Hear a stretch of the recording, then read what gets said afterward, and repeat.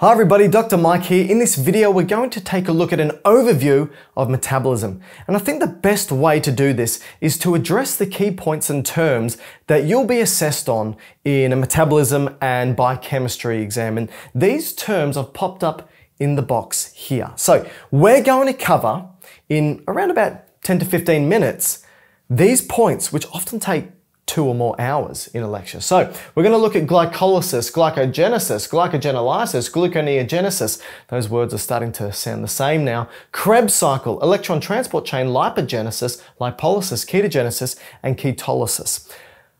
Let's start. Where do we begin? We begin with a delicious cheeseburger. You take that bite and you ingest it. We know that cheeseburgers are going to contain all those important macronutrients. Those macronutrients include carbohydrates, so carbs. They include proteins. And they include triglycerides. So let's write that down. Triglycerides. So the fats. So we've got our carbs, our proteins, and our fats that we've now introduced into our gastrointestinal tract. Importantly, you should be aware that carbohydrates are simply made up of carbons, hydrogens, and oxygens. Proteins are made up of carbons, hydrogens, oxygens, and nitrogen. And triglycerides are made up of carbons, hydrogens, and oxygens, much like the carbohydrate. So your question may be, well, what's the difference? Well, for carbs, the amount of carbons and oxygens are in pretty much an equivalent ratio. But for triglycerides, the carbons and the hydrogens far exceed the amount of oxygens. And it's actually this reduced number of oxygen is the reason why triglycerides don't like water. All right, you've ingested it into the gastrointestinal tract. In your mouth, the saliva contains an enzyme called amylase that breaks down the carbs into your micronutrient version of this macronutrient, which we're going to focus on here, which is going to be glucose. And let's write that glucose as G. The proteins, once that hits the stomach, you've got hydrochloric acid that unfolds these proteins, but you've also got pepsin, which is a protease, molecular scissors, that starts to chop it up. So we digest those proteins into amino acids. Amino acids. And we'll write that as AA. And then, once we hit the small intestines, the very first part called the duodenum, with the help of bile to break it down a little bit, and lipases, the enzyme that breaks down fats, we now release, or produce, I should say, glycerol and fatty acids. So both glycerol and fatty acids together make up triglycerides. Now what's happening? This is in the gastrointestinal tract still. Once it reaches the intestines, the glucose will get absorbed into the bloodstream, specifically the portal system that goes to the liver. The proteins, or I should say the amino acids now that have been digested, they get absorbed at the small intestines, also into the bloodstream, specifically that portal system as well, going to the liver. But the triglycerides being broken down into glycerol and fatty acids, they actually get absorbed not into that bloodstream, they get absorbed into the lymphatic system. And that lymphatic system will distribute the glycerol and fatty acids to different tissues of the body, but also it ultimately ends up in the liver as well. So that's why I've drawn up this monster liver here, because at the end of the day, all these micronutrients are making it to the liver. What happens metabolically to them? Let's first start with glucose. When glucose enters the liver, it can undergo a couple of different things. One, we can store that glucose, and we store that glucose in the form of glycogen. So you can store the glucose as glycogen.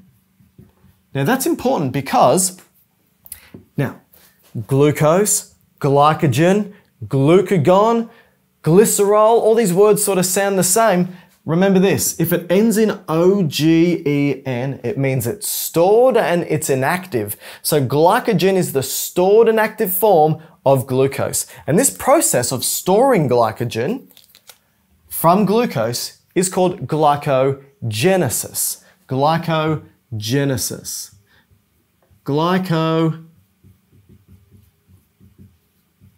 Glycogenesis. Let's have a look here, right? Glycogenesis. That genesis means the beginning of. Glycogenesis, it's the beginning of glycogen. So we're storing that. We can also take that glycogen and split it apart to release glucose if we like to. And this process of taking the glycogen, splitting it apart back into glucose, is called Glycogenolysis. The term or suffix lysis means to split apart. So that's called Glycogenolysis, splitting it apart. So now we've got free glucose. Now this free glucose, if we want to utilize it to make energy in the form of ATP, this is what it does. The glucose will turn into something called pyruvate. And the process in which glucose turns into pyruvate is called glycolysis. So we've already covered a couple of things here. We've covered glycogenesis, we've covered glycogenolysis, and we've covered glycolysis, the first three. Pyruvate, what does pyruvate do? Pyruvate will enter the mitochondria. And in the mitochondria, it will turn into something called acetyl-CoA. Let's draw the mitochondria up. We know it's this double-membraned structure that's super important for us. So let's draw that up. There's one membrane, and now let's do the other membrane. There we go, an outer membrane and an inner membrane. Now, once acetyl-CoA is in that mitochondria, with the help of its best friend, oxaloacetate, it undergoes this cycle where it produces a whole bunch of substrates, and this is called the Krebs cycle. Now, it's got many names. It's not just called the Krebs cycle. It's also called the tricarboxylic acid cycle and the citric acid cycle. But let's just write Krebs cycle here. We've skipped gluconeogenesis. We'll get there, I promise. What's the whole point of this Krebs cycle? Why are we taking glucose through glycolysis, through Krebs cycle? Ultimately, because we want to produce two important things. We want to produce NADH and we want to produce FADH2. What do these two things do? Well, in this mitochondrial inner membrane, you're going to have a couple of important proteins and channels. 1, 2, 3, 4, and then I'm going to draw a last one like this. This is called the electron transport chain. And the reason why is because the Krebs cycle, and even glycolysis to a degree, right? Even glycolysis will produce NADH.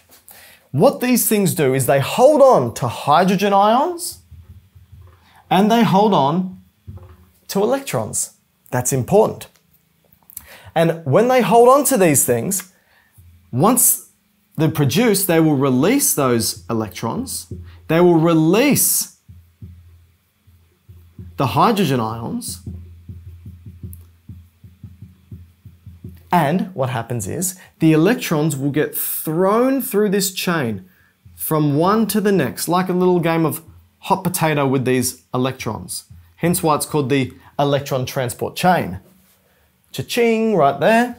It's passing it, I'll stand over here. It's passing it from one side to the next. And in doing so, it produces the capacity of some of these proteins to take hydrogen and throw them across the membrane into the intermembrane space. Take some of that hydrogen, throw it into this space.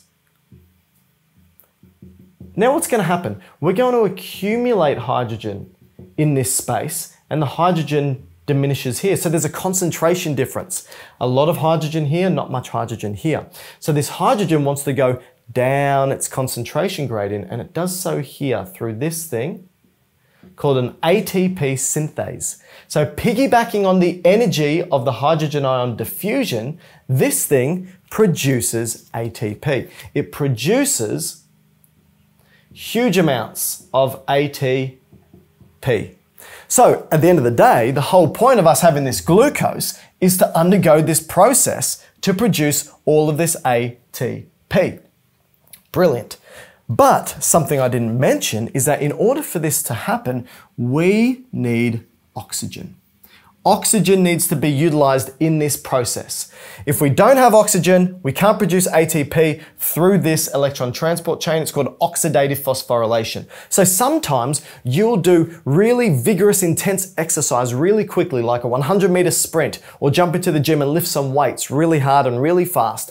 And you want to create more ATP than oxygen available. So think about it. You go through this process, goes like this, you got this, but we need oxygen. We don't have enough. You can't breathe enough of that oxygen in. Enough oxygen can't be delivered to the mitochondria fast enough.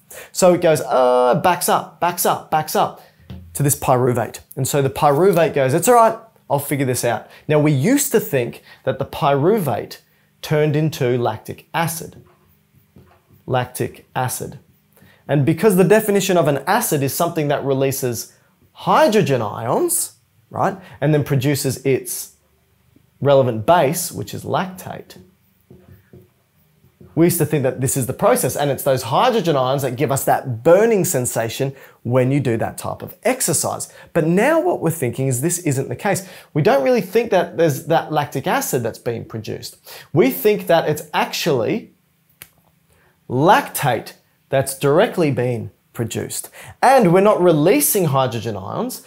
The lactate can actually absorb those hydrogen ions and buffer them out. So lactate may actually be the friend in this process. Amazingly, once we've got enough oxygen back into the system, the lactate can reversibly turn into pyruvate. Wonderful. All right. Now, the whole purpose of doing this is it actually, so when I say we produce NADH, for example, we actually produce it from something called NAD+. NAD+ goes to NADH. What this process does of going from pyruvate to lactate is it actually produces some NADH, NAD+ for us, which is good because we can use that here in the process of glycolysis, for example. And then going backwards, it produces NADH, which can be utilized to produce energy here in the electron transport chain. All right, now we've spoken about this process, but we haven't even touched upon amino acids, glycerol, and fatty acids. Where do they fit in? Well, it's a beautiful process. When we bring these amino acids in, and you know there's heaps of different types of amino acids, right? I said that for glucose, if we don't want to produce energy, we store it as glycogen. What about amino acids? Well, we don't really store excess amino acids. We deaminate it and we pee it out as urea, right? We deaminate it into ammonia, pee it out as urea.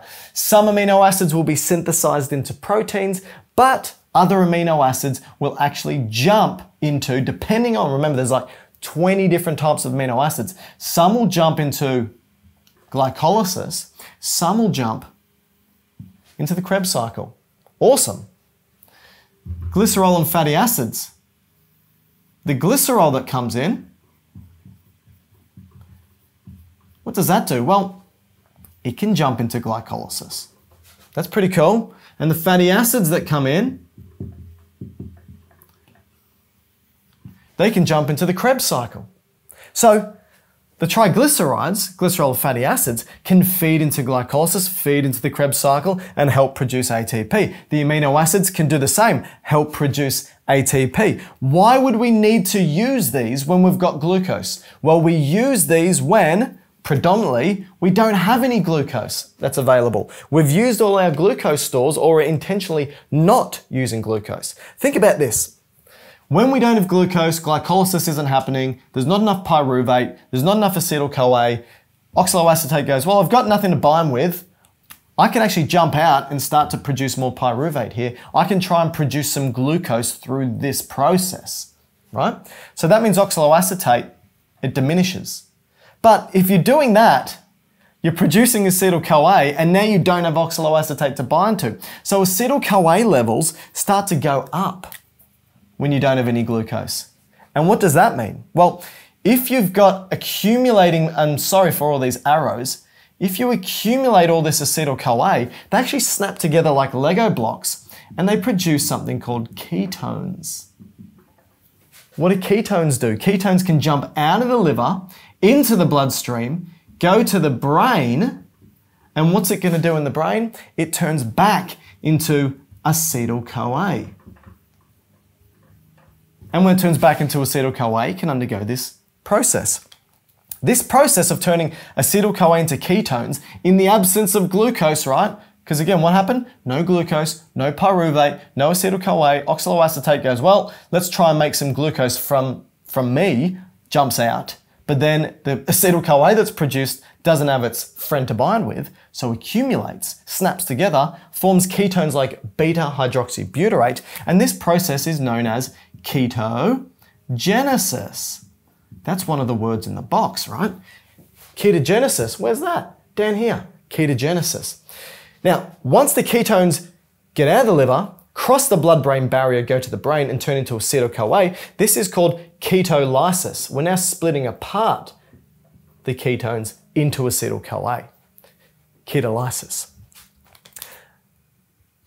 Oxaloacetate isn't the only thing that tries to replenish this lost glucose.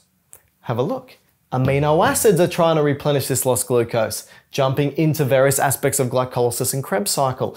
Glycerol is trying to do the same as well, and fatty acids are jumping into the Krebs cycle here at the level of acetyl-CoA. This process of taking amino acids, glycerol, and to some degree fatty acids, these are non-carbohydrate based sources, but we're trying to produce glucose here, or at least glucose substrates. This is called Gluconeogenesis. So this process here and here, predominantly, and a little bit here, but also through ketones, this is called Gluconeogenesis. Now, gluco means glucose, neo means new, genesis means the beginning of. Read it backwards, the beginning of new glucose.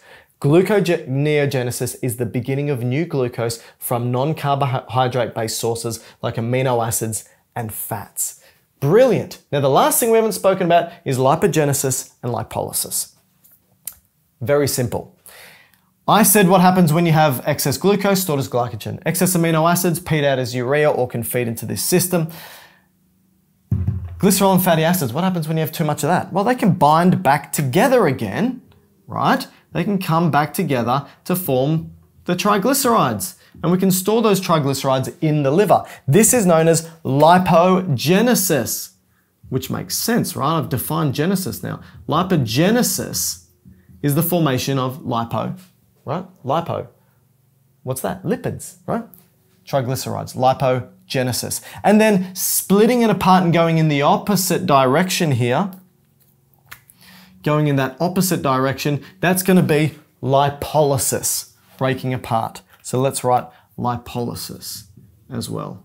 And so what we've done here is helpfully, we've gone through all these important points that you get assessed on in biochemistry, metabolism, exams, and assignments, for example. And we've run through an overview of metabolism. I hope that helps. Hi everyone, Dr. Mike here. If you enjoyed this video and want to watch more, please hit the like and subscribe button.